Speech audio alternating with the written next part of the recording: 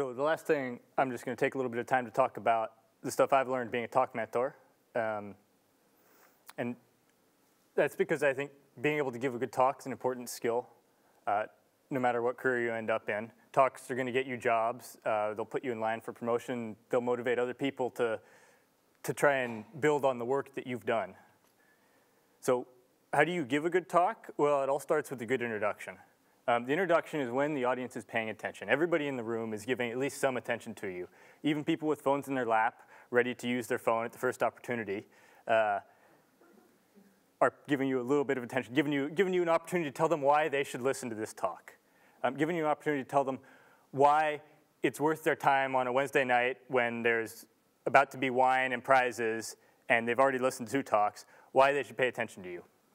And you really need to motivate them. You really need to tell everybody why they should listen to your talk. And so I was talking to my housemate about this last week, and I think he indicated to me that he understood what I meant when he said, right, so what I need to do is I need to make sure that my audience understand that I'm about to tell them how to get laid. And I said, well, no, you need to understand your audience. And if you're talking to a room of Komskis, that might be unachievable. So you need to present at the right level.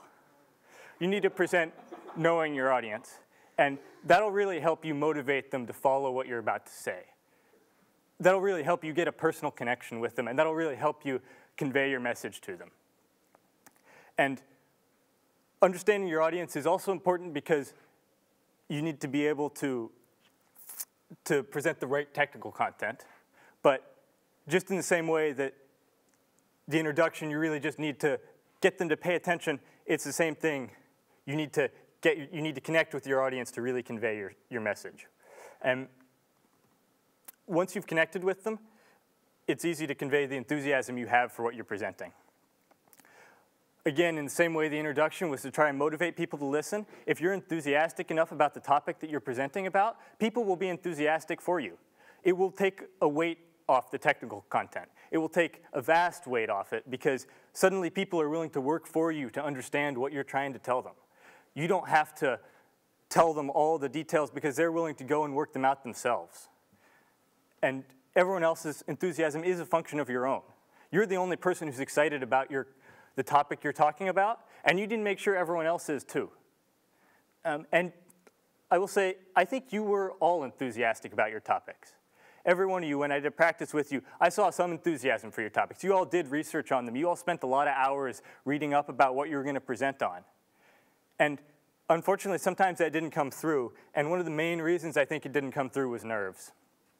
It's hard to control nerves. And ultimately, it's a really personal topic, and I can't tell you one hard, fast way to control your nerves.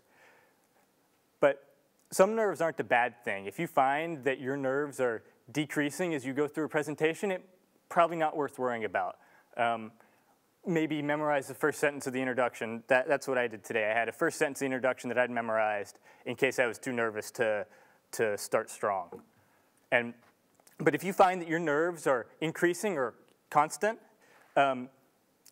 it's worth trying to do something about them. And again, it's really personal, so I'm just going to give one example. I knew a musician who never struck me as the kind of person who would be a really good performer because she always got really nervous in stressful situations.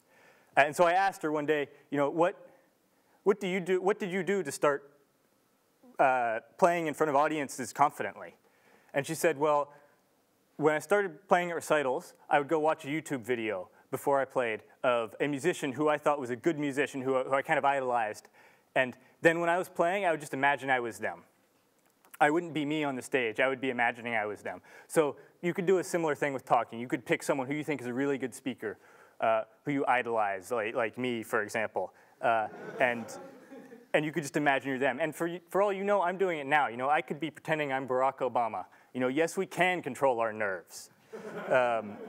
And when you have your nerves under control, one of the first things that you should be doing is you should make sure you're speaking loudly enough. This is a big room. If you're speaking in a broom closet, then yeah, keep your voice down because you don't want to deafen people. But to really get your enthusiasm to reach the far corners of this room, to reach that fire extinguisher and that fire extinguisher, to make them eager to give good talks, you have to be loud enough. And The other thing that comes hand in hand with this is emphasizing some words on a sentence level. I'm not talking about emphasizing words that are technically important. I'm talking about emphasizing words that help the audience who might not fully be paying attention to follow your sentences. I'm talking about just adding a little bit of rhythm in so that it's a little bit easier for people to follow. Emphasizing technical content is best done on your slides. Slides really help keep the audience on track. Even if you forgot how I got to this slide, if you forgot how I got here, you still know I'm talking about slides right now because it says slides up there on the screen. And they help keep you on track as a speaker also.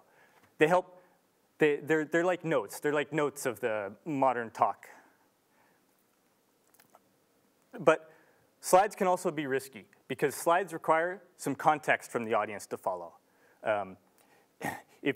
If you're following the speaker, you require one context in your mind to think about, to put everything the speaker is saying into view, to make sure that you understand what they're saying. And if the slides can also require that.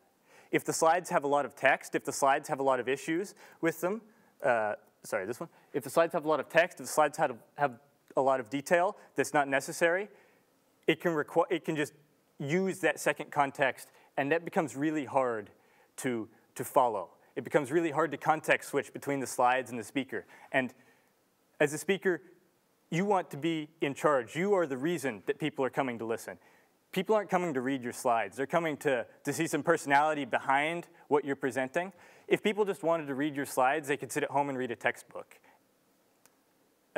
So you need to make sure that your slides don't dominate you. And it is hard in this room where the slides are in the middle of the stage and I'm here pushed in the corner.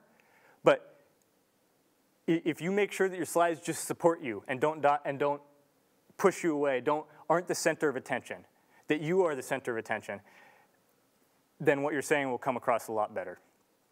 And hopefully, if you have good slides, it will allow you to present a very clear storyline. A storyline that, in the same way as the introduction, where you motivated everybody to listen, where that was your chance to get somebody to listen to your talk. The storyline is your chance at every single slide to remind them why that slide is important and why they should be focusing on that slide.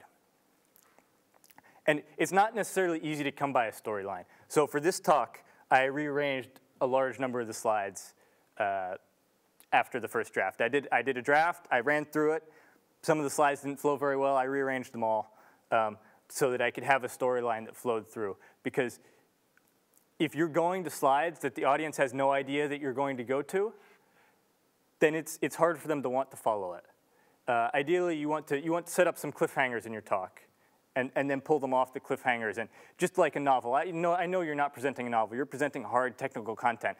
But there's a reason that people can follow novels when they read them, and you want to try to emulate that same idea. And at the end of every story, there's a good conclusion. Now, the conclusion is important because ultimately it's what people are going to remember. You've done a fantastic introduction. You had clear slides. You had a compelling story. People followed all the way through. But since it's the last thing you're going to say, that's the take home. That's what they're going to take home. And so what I find works better here is a key message rather than a summary. Not just listing all the things I talked about, but here is the most important thing that I want you to know, that I want you to take home, that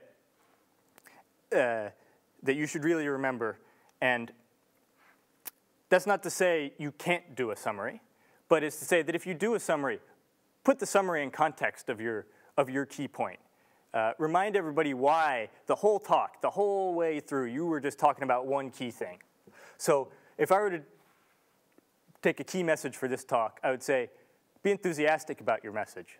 Be enthusiastic about what you're trying to present, and a lot of these things will just kind of fall into place. So with that, I'd like to just say thanks. I'd like to say thanks to Matthew for organizing everything. Thanks to the Wilson Hall staff who aren't here, who were able to set up the video recording when I was incapable. Thanks to everyone who gave feedback. I'm sure everyone who's received peer feedback would agree it's been really helpful.